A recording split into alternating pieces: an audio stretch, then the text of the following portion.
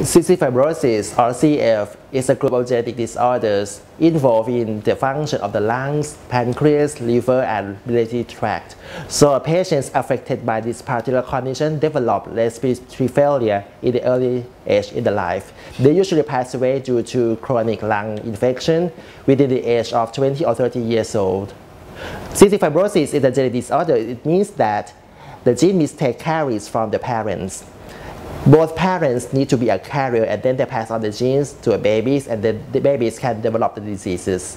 So every people have a risk for cystic fibrosis as a carrier. A carrier, it means that you are normal people. You can walk around. You don't know that you have abnormal genes inside you until one day you get tested and you know you are a carrier.